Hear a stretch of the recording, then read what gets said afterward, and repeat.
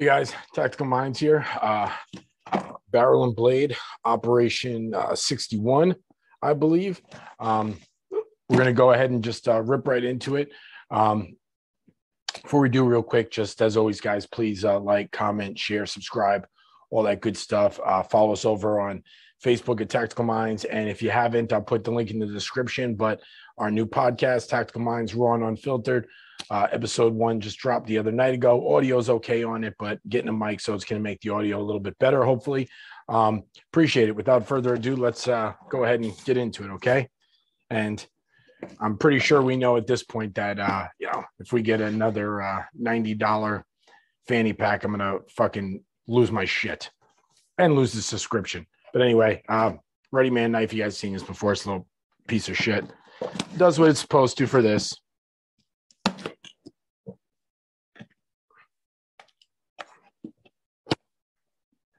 Some people open them up before and then kind of whatever, but I like to do it with you guys so you can see the live reaction. Go ahead and sit over here. Let's see what we got. Right. So right away, I already see one thing that I've got tons of, but it's not a bad thing. So let's go ahead and get the card out. Operation 61. There you go. Don't know if that's going to focus too well. See the light on it. Yeah, it should be okay there. So you guys can pause it if you want to read. Same thing here. Level 1, level 2. Try to get out of that light. Probably not going to focus too well. Anyway, all right. So as you guys know, said before, level 1, level 2, right? Level 1, $50, level 2, $100 plus shipping. And let's go ahead, get into it, and then we'll go over all the values and stuff like that. Let's see. So right off the rip, first thing, like I said, I recognize, and I have at least 3 of already, is the Pitbull mag carrier. Okay, try to get that out of light. There you go, Pitbull mag carrier. So it's a what you call a magazine for pretty much any type of pistol mag. It's got the we'll open it up here. It's actually, they're pretty good. Like I said, I have 3 or 4 of them. And I like them. You can never have enough mag carriers. You guys know I always say carry a spare mag, right, wherever you go. So you never have enough. And the nice thing about this is, it's, go ahead and get out here. It's got this little rubberized thing here, so it stretches. Little belt clip there, clips on your belt. This is my 3rd black one. I have 1 in OD green, but nice thing is it doesn't matter what size magazine it is. It'll go ahead, take it in there, holds it in there pretty snug, quick enough if you need it. But that rubber goes ahead and expands, and again, it'll hold that extra magazine in there. Good thing to always have. It's kind of slimline, so nice to have on your belt so that you can always have an extra magazine. So good thing there. Let's go ahead and take a look. So they say these things are $25, which is pretty much a fair price for it. You see there a little logo, little belt clip, Pitbull Tactical. Fair price, $25. Like I said, I've had no issues with them. It's my 3rd or 4th one. Let's see. Next is a Lancer magazine clinch. And there we go. Sorry for the light on this one, guys. So Lancer magazine clinch. I'm assuming that is to go ahead and couple your AR-15 mags. And yeah, that's exactly what it is. To couple your AR-15 mags, they're saying this is priced at $22. Yeah, basically to go ahead and let you, make sure that you can carry 2 magazines in your weapon at a time. I don't use them, but it's not a bad thing to have ever, especially if you're, shooting a competition or something like that. Although I don't shoot competitions, so I'm not quite sure for a 3-gun or anything like that. I'm pretty sure there's probably rules against that. You probably can't have the double, the double mag coupler there. But it says that couplers fit Lancer and USGI mags. Nothing against PMags, but okay, so it's saying it doesn't fit PMags. So that's something I didn't realize. It doesn't fit PMags. A lot of my mags are PMags. I have some Lancer mags, but it's saying Lancer and USGI steel mags, not PMags. So yeah, PMags, that's not going to work for you. But again, $22 at that, right? Let's see here. Ooh, decent little dagger here. Cold Steel fixed ring dagger. All right, let's go ahead and give that a quick little check out. I kind of like that. Of course, it's gonna take a second to rip into it. Go ahead and use this little. I'll tell you, man, for a little fiberglass thing, this thing actually does the job for this kind of stuff. Wouldn't carry it for anything else, but oh, nice little dagger. It interesting. It feels the same material. So that's it right there. Let's go ahead and take the tip off. That's it. Very sharp tip on it. You can see kind of serrated edges on there, but it feels fiberglass, much like this Readyman one is. It feels very much the same thing. So I'm not sure. I mean, you could definitely, stab somebody with that. I mean, it's got the ring and it's good for that. As far as slicing anything, I don't think it's going to do much damage there. But as far as stabbing, I mean, that's definitely sharp. Let's see. I'm pretty sure it feels fiberglass. Let's see here. Cold Steel Fix FGX ring dagger. Yep, non-metallic, injection molded from Grivex. I don't know what Grivex is. Lighter in weight than its metal counterpart. Equipped with sharp reinforced point, twin grip serrated edges. No joke when it comes to self-defense.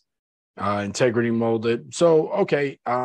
Again, I don't know what Grivex, Grivex is. You're probably not going to be able to see that, but not too sure what that is. If you guys find out what it is or somebody knows, let me know in the comments below. Again, not too sure what that is, but they're saying that, it's a lot lighter. Again, it does have the ring on it. Kind of a little key ring there too. I don't think you would hang this off your keys, but does have a good ring on it. And again, does have a very sharp tip on it. But I don't think you'd be able to use it for much of slashing. But first, as far as a quick stab self-defense weapon, I mean, yeah, I could see it. Oh, not bad. They're saying that is $9. So yeah, about what I would pay for it. That seems about right. Next we have here, let's see, another Cold Steel product, a Cold Steel Delta Dart. Again, sorry for that light, guys. It's later in the evening here, so Cold Steel Delta Dart. Let's just go ahead and take it out so you guys can see what the heck it's all about. Let's go ahead, get that out there, and dropping shit all over tonight. All right, so I'm guessing, again, that's very sharp at the tip. Again, has a little ring here. So not very big for your fingers, but I'm guessing this is some type of self-defense dagger. That's what I'm going to go with. Let's see here. A Cold Steel Delta Dart. Non-metallic knife made out of high-strength, abrasion, impact-resistant thermoplastic. Jesus. Designed for self-defense and piercing. Ergonomic handle for knuckled for secure grip. Rounded at both the thumb palm. So, okay. I mean, it's another self-defense thing. I wouldn't really bet my life on it, but in a pinch, if you had nothing else, again, it is extremely sharp tip point. So in a pinch, I guess, I mean, you could definitely get somebody in the fucking jugular or, chest, shoulders, up under the armpit, whatever. I mean, it'd work in a pinch. Like I would always carry my weapon, but hey, whatever. In a pinch, if you got nothing else, or if you're in a place where you can't carry metal because it is non-metallic, that gives you at least another carrying option for self-defense, that and the dagger. So that's a good thing. I guess, again, if you're in a place where you can't carry metal, good thing that you can have some type of other weapon on you. With all the shit going on today, I mean, I wouldn't go anywhere without a weapon personally. And if you're one of those people that says you are the weapon, good for you. All right. Next is, let's see here. Oh, okay. Stripper clips. Oh, stripper clips. I'm believing that's to load your, man, oh man, that light, to load your 5.56 rounds there, load them up and be able to strip them off. I've gotten a lot of my, 5.56 rounds that I get from work and stuff do come in the stripper clips, and they're, nice and easy to take off. I've never loaded them in stripper clips though. That's kind of interesting. But let's see here. Oh, and by the way, that Delta Dart that we showed, that self-defense dart, was $5. If I didn't go over that. So let's see the stripper clips, $10. If you have your ammo on a stripper clip, you're able to load much faster. Okay, so it is to load with this, load your rounds faster, your 5.56 rounds. That's what I've always seen them on, never pistol rounds, but compatible with most speed loaders, or grab a stripper clip. The only thing with these that I would take issue with is when I get these at work, these are only, you have them loaded up with 10 rounds usually on a stripper clip, and that's it. It's a one-time use. So as far as I know, so I don't think they have reuse value, but $10, I mean, I guess to have a few on there and be able to sneak them somewhere in a bag and have a couple extra 5.56 rounds to go, it's not a bad thing. And for $10, not bad. Next thing is going to be a Hoorag. Hoorag says it's better than a bandana. Better than a bandana. How is it better than a bandana? Let's take a look here and see what it looks like. So, yeah, good material, very bandana-ish. I actually have one of these. Oh, okay. I actually have this exact one. I didn't know this was the company it's made by. But that's so, basically what you're going to go ahead and do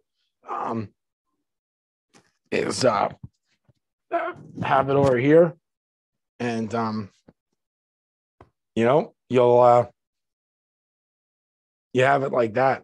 So trying to keep smoke out of your face, or you got a hat, riding a motorcycle, riding an ATV, something like that, keep dust, debris, smoke out of you. Again, if you're fire, something like that, help keep some of the smoke inhalation out of your lungs. Or just, cool for at night if you want to add that shock and awe factor to somebody, right? I've worn these plenty of times for things. And yeah, this is actually pretty good. It's not too choking, too, comfortable, and a lot nicer than all those bullshit masks we had to wear for the last 2 years, which we won't even get into that.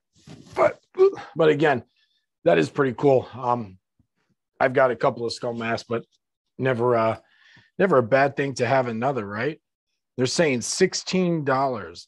Face mask, neck gaiter. Again, if you guys have watched my other video with the Shemagh and stuff, I mean, there is a lot of different uses for this as far as water collection, using it as a makeshift sling and some other things. So it's not a bad thing to have, especially this time of year, heat exhaustion, right?